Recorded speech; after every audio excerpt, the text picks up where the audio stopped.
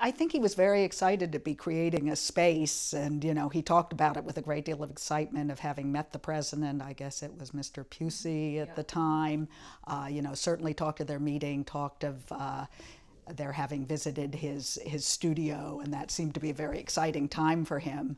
And I suspect, although I was very young at the time of the Seagram murals, I certainly was aware that those paintings had not wound up where they were intended to be, and I'm sure that was a great disappointment to him. So, the fact that he was now able to create a space with a set of paintings, I think was, very exciting to him. I think seeing the works together was, certainly something that happened when he was working on group projects. I mean, I don't, with the exception of the chapel murals, which were done later and in a much bigger space, I don't remember seeing the entire grouping in any sort of display such as would be the eventual situation for the murals. But typically he would have 2 or 3 paintings out. I think I particularly remember that with the Harvard murals, and to some degree I remember visiting his studio on the Bowery when he was working on the Seagram murals as well, and he would have several of the paintings out,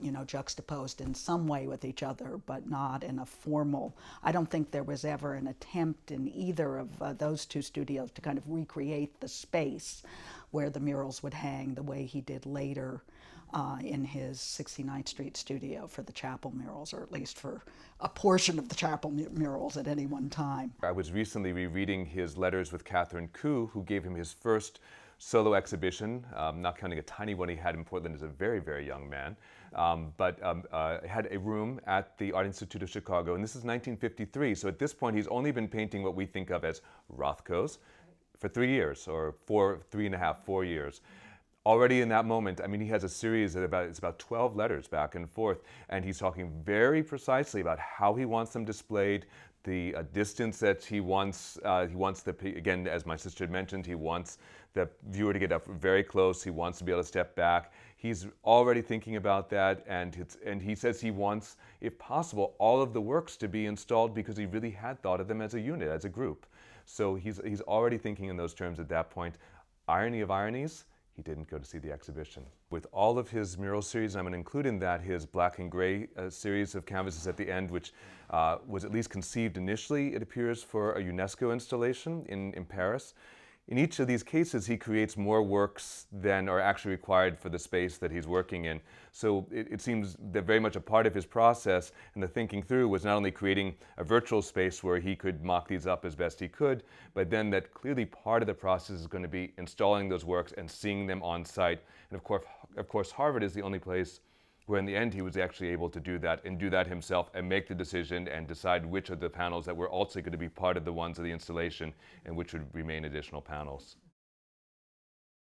The new installation and the new approach to working with the Harvard murals, there's first a psychological adjustment you have to make because first of all, I've seen these works before. I've seen them in their damaged state. I had not seen them in their original pristine state, but I'd seen them in their damaged state. And so you first have to come around to the idea that the works are changing, and yet maybe they are returning. There's a little dialogue that goes on there.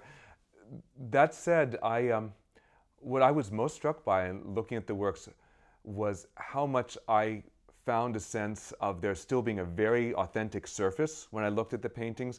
I had some confidence that the color would be able to be restored or altered to a point that it was pretty similar to what had originally been there. We were very fortunate to have a canvas that had been rolled and out of the light for decades, so we were pretty sure about that original color.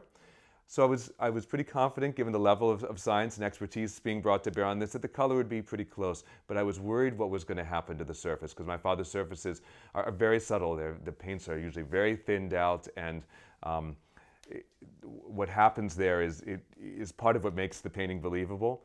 And I was very struck by how I still felt the brushwork. I still felt the sense of layering, and I'm not quite sure how that happened, but I was very happy to see that. I would have to say I was very excited when you came home with that report because, of course, you know, the possibility of inpainting was an impossibility in this situation for exactly the, you know, those things that you would lose in terms of the surface and the texture.